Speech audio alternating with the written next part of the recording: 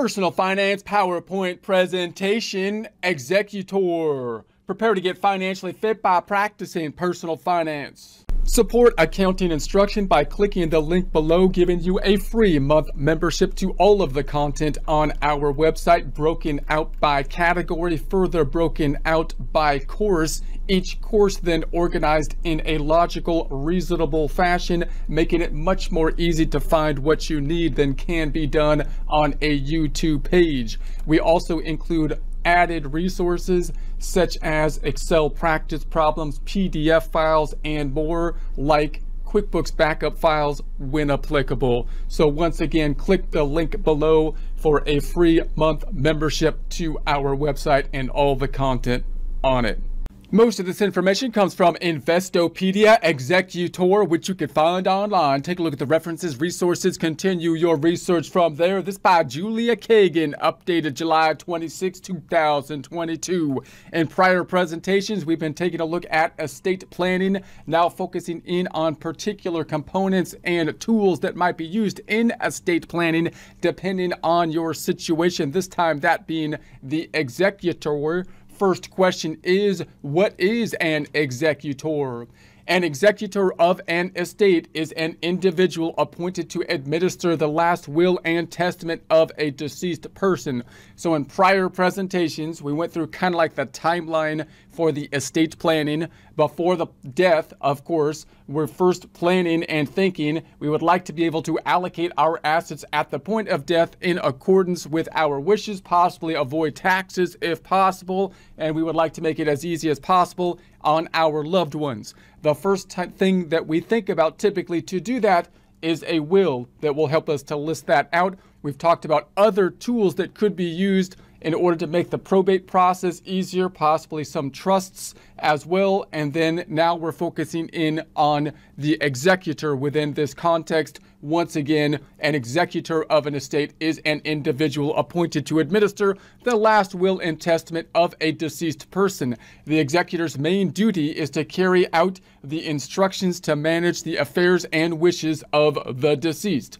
So clearly, the deceased person passes away. They can't manage their financial objectives at that point in time. They can't manage their assets and liabilities. They would like to assign that. We would like to assign that to someone else to be able to be managing that typically being the executor. The executor is appointed either by the testator of the will, the individual who makes the will, the person typically who's making the will before they're dying typically.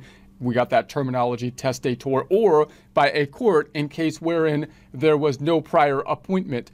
So if there was no basic will, then you were going to go to the probate court oftentimes, and someone still is going to have to be assigned to manage this task if there are assets that need to be managed.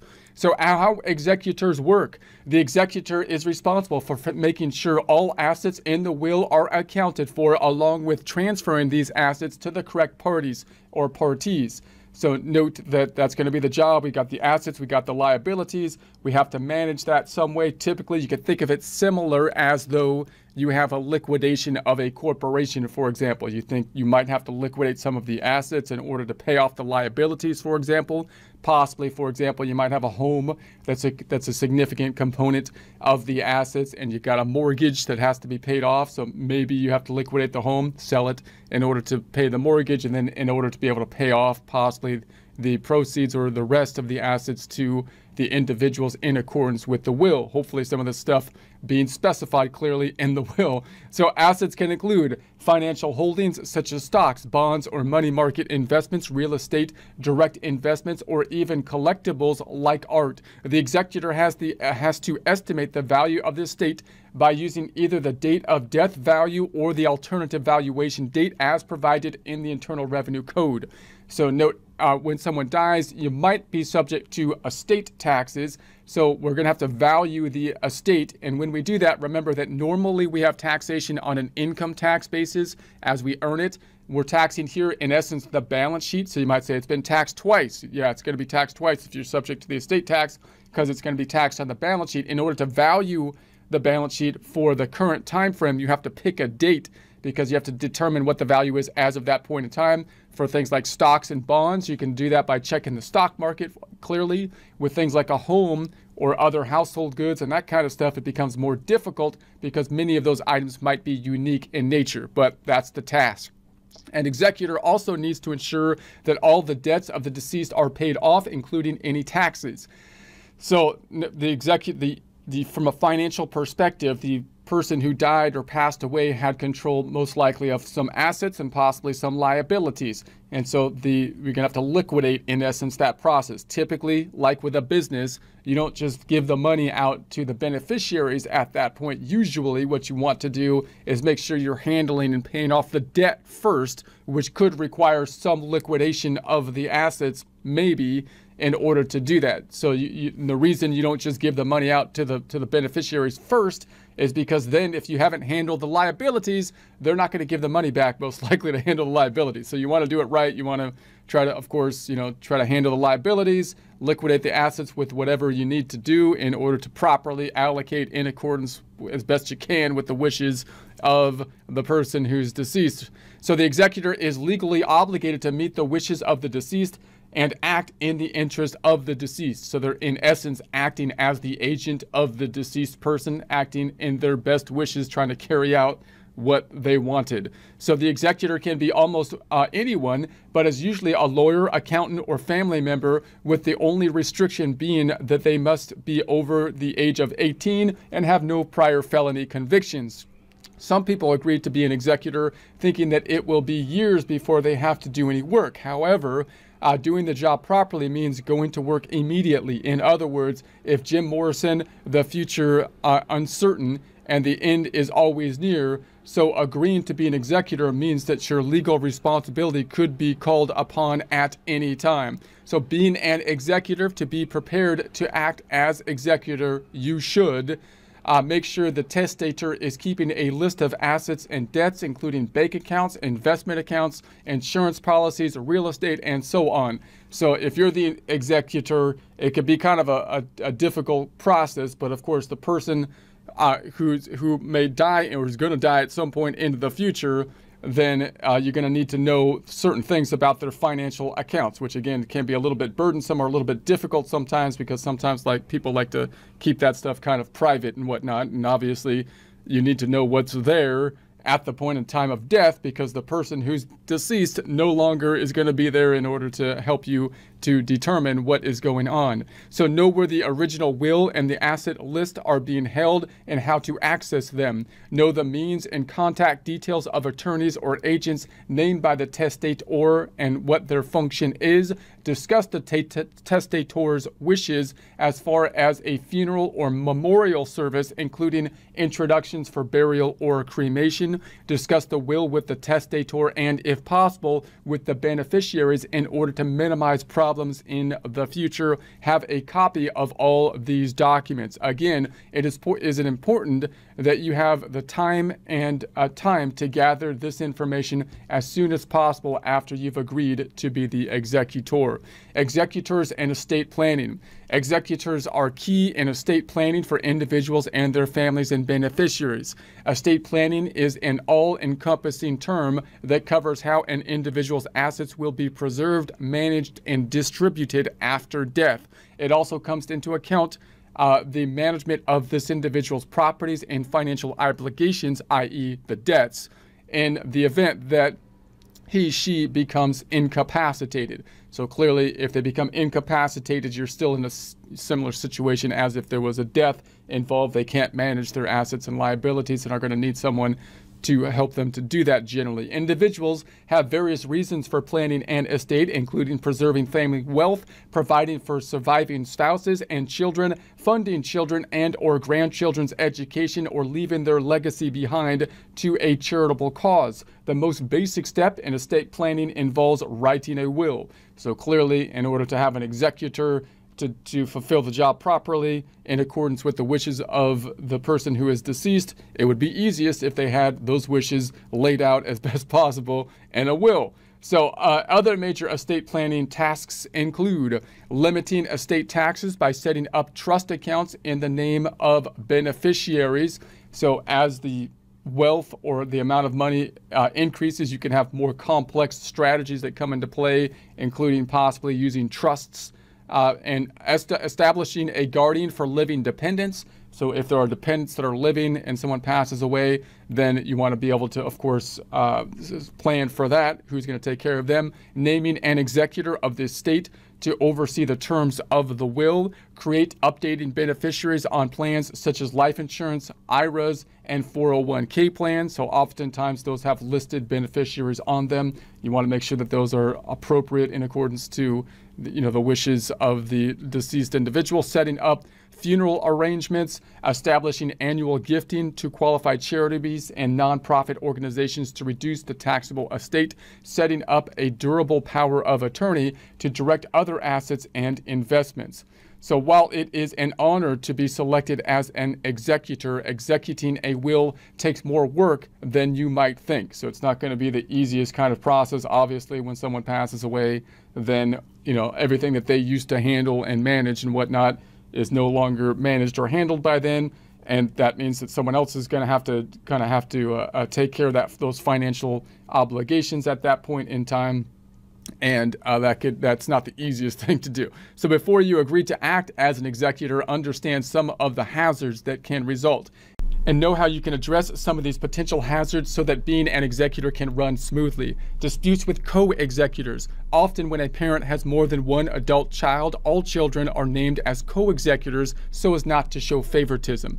And of course, this makes sense on one level, but on another level, you can imagine that if you have multiple people acting as executors, it could cause gridlock and it could make it difficult to go through this whole process, especially if you've got a whole bunch of children that are involved and those children are not basically in the same kind of geographic area, for example, or not in easy communication, for example. In that case, I think oftentimes if you're basically just assigning all the children to be co-executors, you might be doing it because you're trying to not show favoritism, but you're doing something maybe that's going to be cause more problems, right? Because there's no possible way that you can not show any favoritism, right? You can't always be basically the good guy. So it might be easier then to say, well, you're not going to try not to show favoritism by writing the will in such a way that you're allocating as best you can, knowing that you're not going to ever please everyone, and then try to find someone, if there's someone in particular that you think that can execute the distribution of the will particularly well, it might be best to have that individual do so. But that's just an idea. For those who are named, however, this arrangement may not work smoothly. Some children may be out of state or even out of country, making it difficult to handle the hands-on activities such as securing assets and selling a home. So obviously, if the individual that has been named or one of the individuals is away or not in easy communication, and you got to have like the committee has to come together with every decision, it's going to make it a little bit more difficult, again, just to go through the process, which is already kind of a difficult process at that point.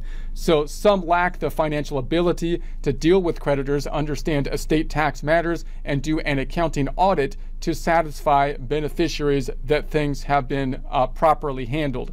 So clearly, obviously, there's going to be skepticism, especially if there's a substantial amount of assets. People are going to be concerned. People are going to think that they're going to be cheated and this kind of thing. That's just the nature of what happens. And so what you want to do, of course, is try to be as transparent as possible. And putting everybody in a committee is not generally or often may not be the way to be transparent. That might lead to gridlock, rather than transparency. What you'd like to do is be able to make sure that the steps are being taken in such a way that is transparent, right? So all the information that's being shown, that it's being executed in accordance with a well-constructed plan, in accordance with the wishes of the person who is deceased, right? Which is difficult. So also having multiple executor adds greatly to the amount of paperwork. So clearly, if you got to have a committee come together for every decision, that's going to be more difficult to move forward. So for example, forms that need to be signed by all executors must be sent around to all. In some cases, scanned documents that have been signed are acceptable, but in others, only originals are acceptable. So how to solve these disputes? See if co-executors can agree to allow only one individual to serve, the others simply waive their appointment. So this waiver works well when co-executors trust the person who will serve as the sole executor. Obviously, in order for this to work, you have to have one individual that people trust in order to do that. If you have nobody that is a potential executor that you think can handle that, and nobody trusts anyone, and so on, which is sadly often the case, then maybe gridlock is the only way to go, right? Everybody's not going to feel safe any other way. But hopefully, hopefully you got somebody that maybe could do it and facilitate the process in as transparent a way as possible. Probably will cause less pain if there's someone that could do that. In any case, another alternative is for all the children to decline and instead let a bank's trust department handle the job. The will may name the bank as a successor executor, so you could have a third party take on that role, which might be a neutral third party, which again could make things a little bit easier than having arguments. This costs money and is best suited for large estates. So clearly, paying someone to do that, you're gonna have to pay someone to go through that process because they're not getting any of the benefits. You have to pay them. However, using an entity rather than an individual or executor can alleviate conflicts among the children and relieve them from what could be an onerous job. So clearly, if the children are in dispute, which oftentimes happens to any individuals when there's a large sum of money and people feel like they don't trust the individuals involved and so on and so forth, then maybe it's worthwhile to pay a third party to be a non-interested third party. Disputes with heirs. An executor's job is to secure the assets of the estate and then distribute them according to the deceased person's wishes. In some families, heirs descend on a decedent's home even before the funeral, cherry-picking heirlooms and other valuables. So that's a sad situation, but we know that that can and does often happen. As the executor, what we would like to do is be safeguarding the assets so that we can go through the process of basically like a liquidation type of process, similar to like a corporation paying off the liabilities and then distributing the assets in accordance with the wishes of the deceased individual. Now, if people go into the home, because now the home's going to be hard to safeguard because it's vacant possibly at this point in time, and they take valuables, it's going to make the job a lot more difficult. They might then say, well, hey, they would want me to have it anyways, but the process is that we want to first value the estate. We then want to pay off any taxes that we have to do. We want to pay off the liabilities and then make the distributions, because if people start getting the distributions before that time, we're gonna give out money before we properly pay off the liabilities and so on and so forth. It's going to cause problems. So obviously this is something that we have to be aware of, especially if you have a vacant home after the person is deceased. That unfortunately is going to make it more likely that people might try to take advantage of that situation. Also, the will may give latitude to an executor in making disbursements to heirs, e.g. distributing property or selling property and distributing cash. So meaning, for example, things like the house, things like valuables, maybe you have some liabilities that they need to be paying off. And they might say in the will, hey, you're going to have to liquidate some of this stuff to pay off the debts. So if someone steals the stuff, then you can't basically liquidate the stuff, and that's just the way it kind of has to be in order to settle instead of the liabilities, and then to distribute possibly evenly over whoever the heirs are. In any case, an executor may create family disharmony for simply doing their job. So clearly that's not going to be an easy job to do. It's difficult to say, hey, no, don't raid the house. I know maybe they would want you to have it right now, but it's not time to take their jewelry or something like that. I hate to be the jerk here, but we got to look at there's a process. There's a process. So how to solve these disputes? Secure the home and other assets as quickly as possible. Inform heirs that this is the law. So obviously you want to try to be as transparent as possible by saying, hey, look, this is the process we're going through. It's going to take some time. I'm going to try to list out everything we're doing so that you are as clear as possible, and we're going in accordance with the normal process here. Also share information about the decedent's wishes, which may be described in the will or listed in separate document. So you're going to say, hey, like maybe they do want you to have all their jewelry, right? But it's got to go through the process to give it. You might say, hey, this is their wishes, and I'm going to go through this process. And if they didn't give the jewelry to you, then I'm going to try to give it to whoever they told. If they told me to sell it, and that's what it says for me to do by the person who died, so I can properly distribute the proceeds to whoever, then that's what we're going to do, right? So you got this separate document isn't binding. on the executor, but can be a good roadmap for asset disbursements. So you want to be clear that, hey, look, this is my personal outline of what I think is going to happen at this point in time. The binding document is, of course, the will itself, not this, right? But this is my best roadmap, so I can be transparent.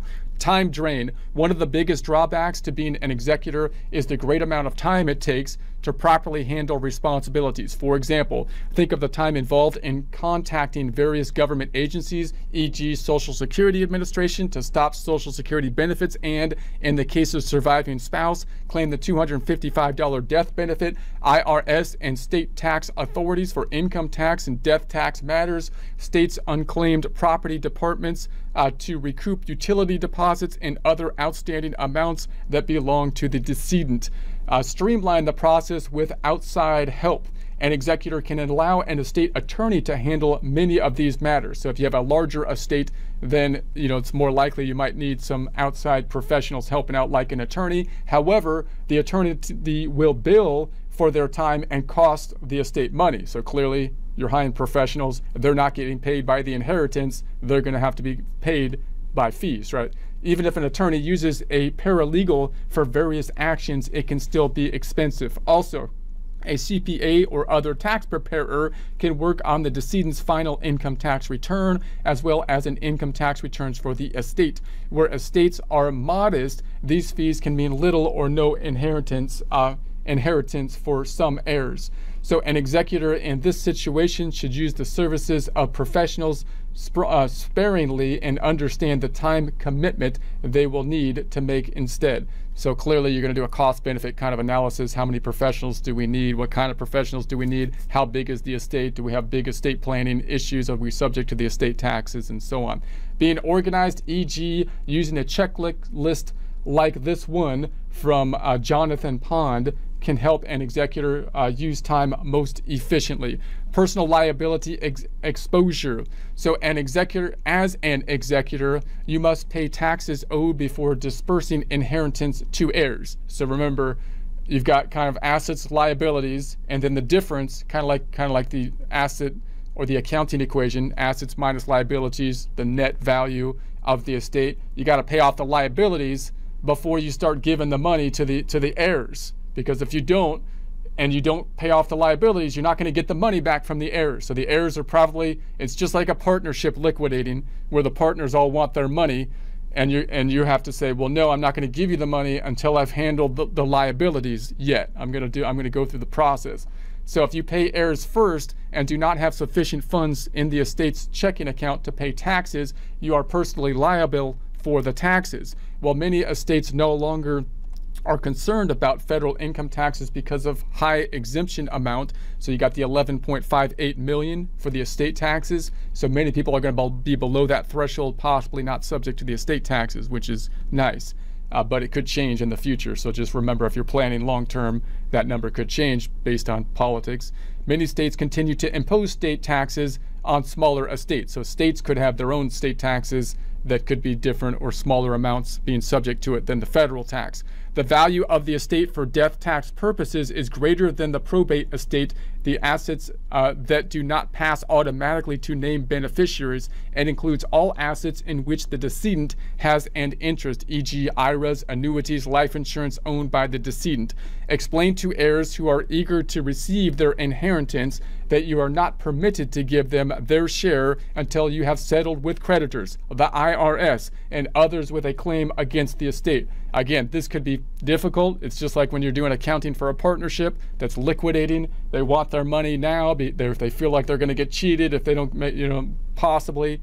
So you got to say, hey, look, I'm doing as transparent as I can. I got to pay off the liabilities first before I pay you. Creditors cannot go after the process of a life insurance policy that has a specific beneficiary, however. Make sure to understand the extent of the funds needed to pay what's owed.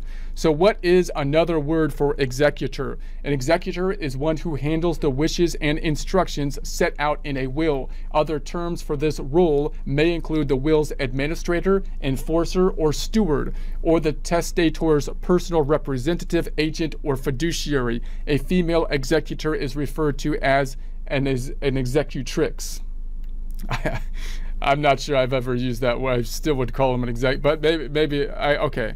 An executor is an executor the same as a trustee? The two rules are similar, but an executor carries out one's will, often under the supervision of a probate court, while a trustee is responsible for one's trust. In some cases, the two may be the same individual, although they don't have to be.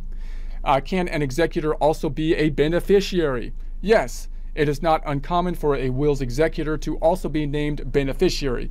And obviously that would kind of be the case. That's what you would kind of expect to be the case, because if they weren't the beneficiary, then they'd be a third party, and you would think that you'd be paying them. You know, they would be like a banker or something that you'd be paying for them completely separate, right? They have no personal engagement in it. You could have funds for the executor in any case, but in any case, you would think possibly they'd be a beneficiary as well. However, this can create accusations of perceived unfairness or conflicts of interest. Clearly, that could be one of the issues, right? You have one person you claim to be or gave the power to be an executor, and if there's not trust in the whole kind of group, then that can cause conflict. Then you could say, well, I'm just going to make everyone co-executors. But again, if there's no trust, that's probably not going to alleviate the conflict. It's just going to mean now that you got a different kind of gridlock, right? So in any case, do co-executors get paid? Do executors get paid? Executors are often entitled to payment for their time and effort, either through the terms of the will or under state law pertaining to reasonable compensation. So you might get paid, of course, for your time, even if being a beneficiary, but that's still probably cheaper than hiring, say, a banker or someone that's not involved at all to basically be the executor. This can come in the form of a percentage of the estate's value, a commission on the transaction involved in settling the estate as an hourly rate, or a flat fee. An executor may choose to decline compensation. So obviously, if you're a beneficiary and you're doing it for the deceased individual, maybe you don't need compensation as well, since you possibly are a beneficiary. In any case, what is a gift left in a will called? A gift left in a will is known as a bequest or legacy. What's the bottom line? An executor is the individual who carries out one's last will and testament, ensuring that the stipulation and wishes of the deceased are carried out properly. Subject to probate court oversight, this will often include dispersing the estate's assets, paying any taxes due, and covering outstanding debts. People often name the executor to their estate in their will prior to death. In the absence of a named executor, a probate court will assign one instead.